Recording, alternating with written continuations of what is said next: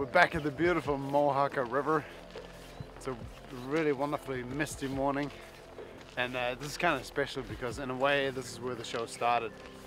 Coming to this river and this place, it's like what really inspired us to pick up the camera and start filming these adventures.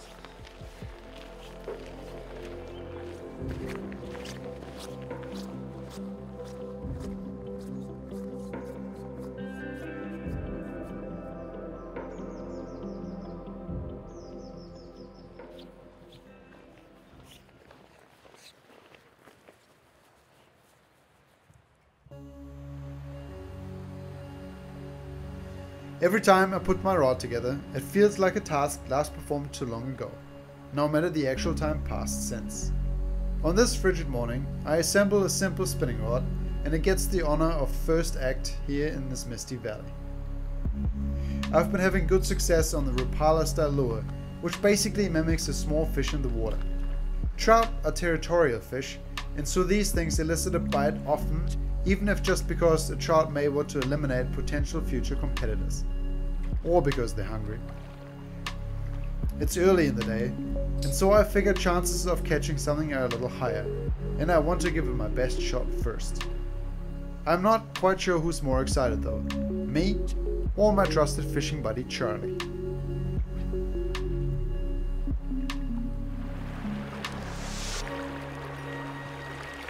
Spinning for trout is really easy business. Anyone who's ever held a fishing rod can give this a crack, which is what I love. No big barrier to entry, and you don't even have to spend a lot of money for it. In saying that, the real purpose of why we came here is because I've been wanting to try my hand at a far more graceful form of angling for trout, fly fishing. And while it may seem that I know what I'm doing, trust me, I don't. Here and just try to go into that pool. Okay. Yeah. Fortunately, my good friend Hannes, who's an avid fly fisherman, took time out from his busy schedule to take me to one of his favorite spots and give me some valuable pointers. Still, the struggle is real. Yep, that's enough. So different to any other type of fishing I've ever done.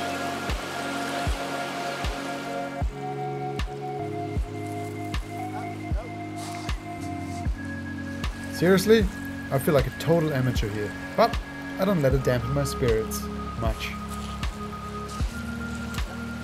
Super easy, mastered it pretty much. Yeah.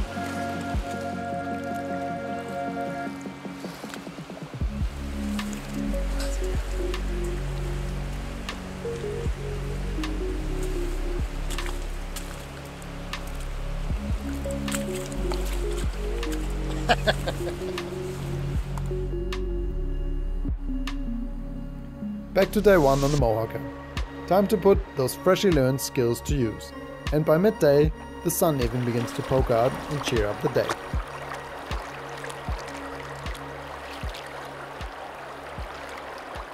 There's a couple of really sort of shallow pools just here, and the river is really full and really flowing really strongly. So we spotted a couple of really big fish in a really shallow rock pool. I've tried presenting a couple of nymphs. No take, not interested. Let's see how they go with the Rapala.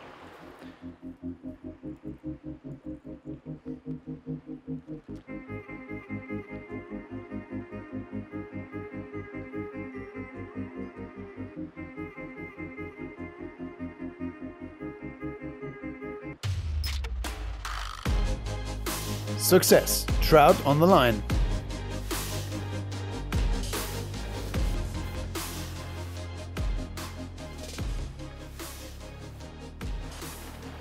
Though you may notice that my fishing net is securely fastened to my backpack. I have little option but to walk this trout back to the shore like a chihuahua on a lead. Here's an interesting fact for you also. The fish in the water can only exert about 1/3 of its weight. When you try to lift a fish out of the water, on the other hand, well, the full force of the actual weight kicks in and promptly snaps my line. Luckily, I quickly get my hands on this guy before he swims off. It wouldn't have been the first time either. There's a trout. Wow. Awesome fish. Beautiful, super shallow water. Just ate the Rapala right away. There was actually another one, even bigger, just sitting right next to it. There you go. Beautiful Mohaka fish. Nice one, Mr. Wild Food Expert. Fish. It's a brown trout.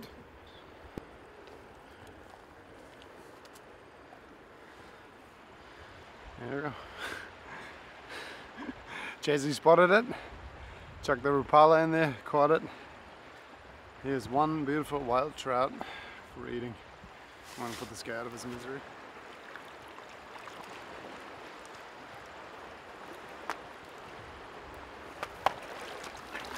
Beautiful, beautiful jack. As you can see, the lower jaw develops this little hook. It's called a kype.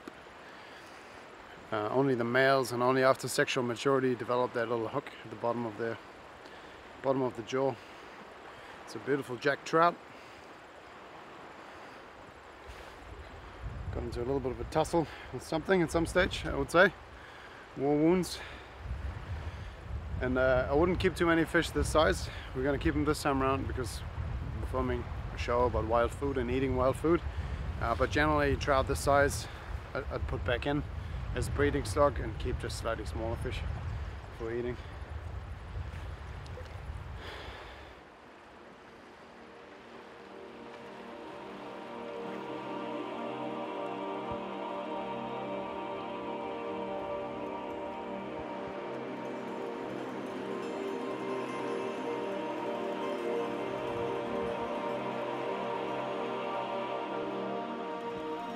There's plenty of meat on this trout, and so we decided to take what we were granted and head back to the camp to make the most of the sunny afternoon. Hey, winter days are short. So, you know, I'm not typically the kind of guy to brag about the biggest fish or the biggest deer. I generally don't care because I do it for food. But sometimes it's cool. Like sometimes to weigh something to see what it is, you know, it's awesome. And seeing as our fishing net has a scale in it, it's the almost a 4-pound brown trout. 3 pounds and 8 ounces. That, my dear, is a solid Mohaka fish.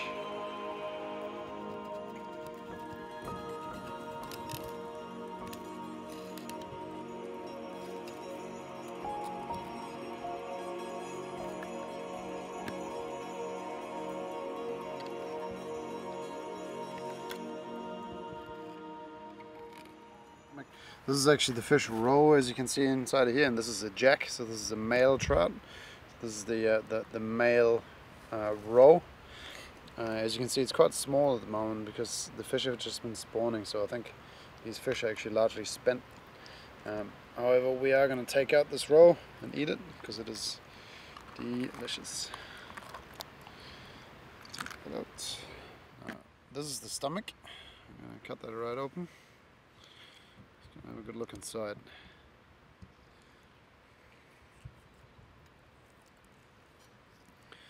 So when you want to understand what it is that you require to capture an animal,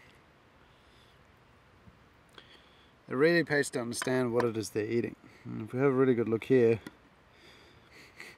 these are basically, its entire stomach is full of some plant stuff, and then amongst there just a whole heap of nymphs and larvae. You see the whole fish is full of it. So one thing that's absolutely key for fish, get the pan really hot. That way the fish doesn't stick and you get a nice crisp sear on one side. After that, turn the heat down, let the fish cook slowly.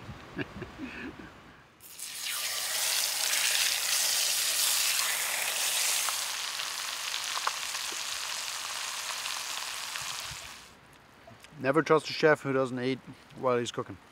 Okay, that's a lie, but I eat while I cook. I couldn't be a chef. I'd eat everything.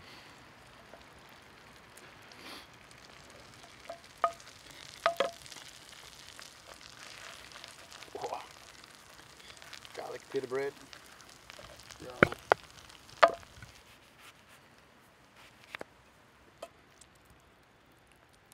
My goodness. fresh lemon, straight off the tree. Wow. Wild food does not get better than this. Fresh fish, straight out of the ocean. Hey? Ocean? Yeah, nice. One more time. Wild food does not get better than this. Fresh fish, straight out of the river.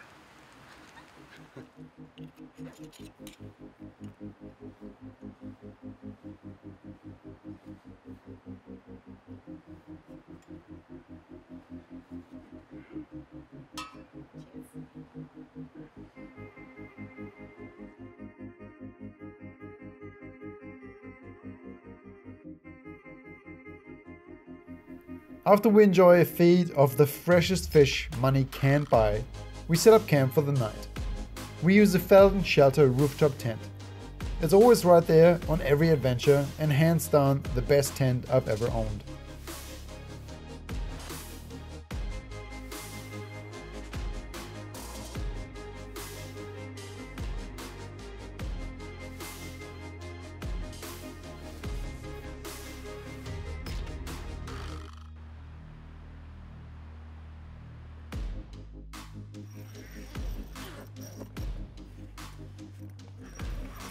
It's day 2 on the Mohaka. We wake up to rain pattering on the tent, which isn't ideal, but I'm excited anyway. Hannes is on his way to join us for the day, and I'm really excited to go fishing with him again.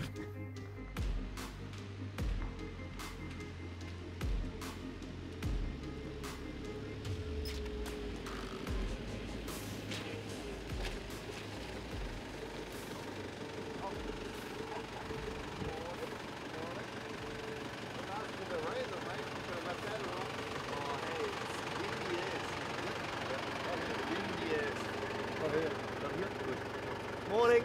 Good morning. How are you? Good, how are you? Good. Not very appealing. Rainy, windy, cold, miserable. Caught a trout like that though. Oh, yesterday.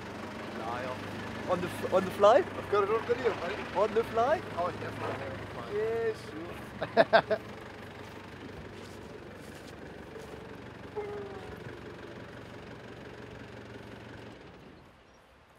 Yesterday we saw that trout sitting in a shallow pool like this deep.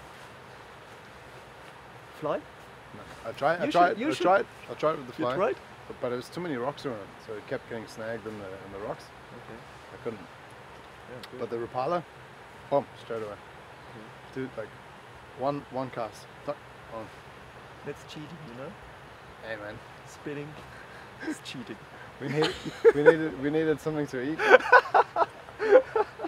We needed something to eat for the show. Oh, yeah, true. The art of catching a fly.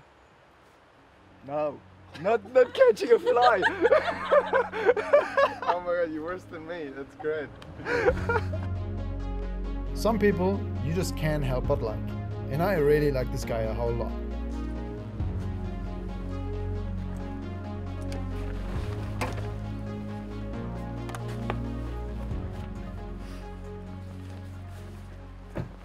Ready for day 2. Raining a little bit, but fingers crossed. Might clear up.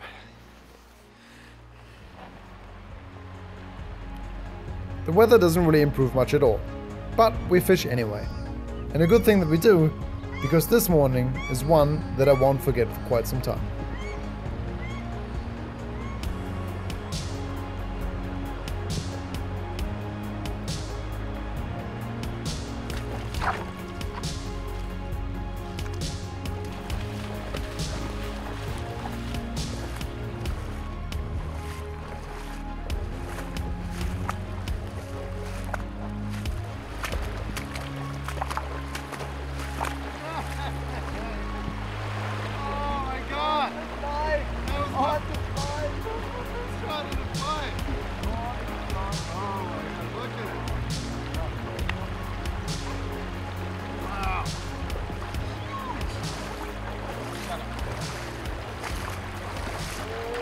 Oh my god!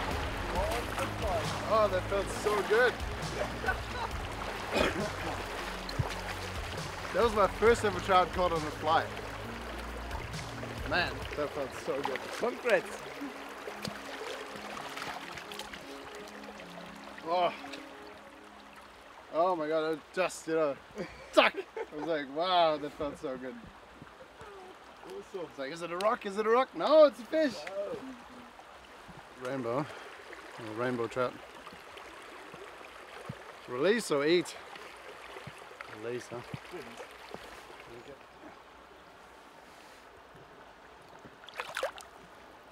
And away she goes. Man, it's just, it was only a little fish, but catching my first trout on a fly like that, it's just, that's something I've been meaning to do for a long time, and that felt really good. Hey Hannes, how long did you say it took you to catch your first fish on a fly? 2 years, is that what you said? Yeah, it took me roughly 2 years. Oh, that The felt art good. of catching a trout is fly fishing. Okay? Spinning is cheating. Man, Welcome in the club. that was good, man. That felt really good. Beginner's luck. This guy using a check nymphing setup. So you got this the coloured tippet as an indicator, and this just using a couple of weighted nymphs. Super cool. That was like maybe like 2 meters away from where I was standing, just drifting these little nymphs right past the rocks, and I didn't actually see, but I think it took the little purple one. Let's see. Like some things you just really want to do for a long time, and then you get to do it, and it's just perfect. It's all about my rod. Yeah, he caught it on my rod. So.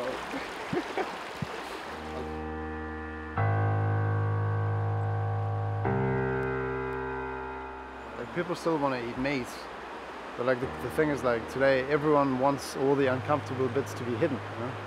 We hide everything we don't want to see. We hide getting old, we hide dying, we hide birth, and like all these animals are getting slaughtered in facilities that no one gets to see, and it's fucking horrible the way animals live and die. But because people don't see it, they go, oh, that's okay. Oh, I don't have to see it, I don't have to witness it, I don't have to be a part of that, and that's okay. I'll just buy it in the supermarket in a plastic tray. But I think that's exactly why I want to do this, is because it's really important for people to like remember that, hey, the fish that you eat comes from somewhere. So you have to actually engage with nature, and that's like when I talk about like wild food and that kind of stuff, it's the engagement with nature.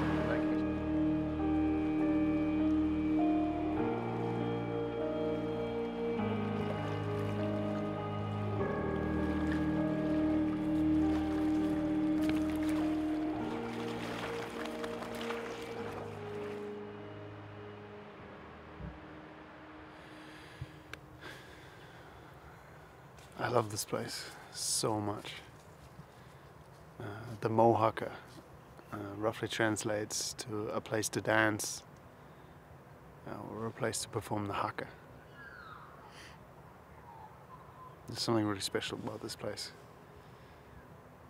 And I think whatever it is that you do, whether it's just trout fishing or hiking or camping or hunting, just to like get outside and witness this, priceless, priceless.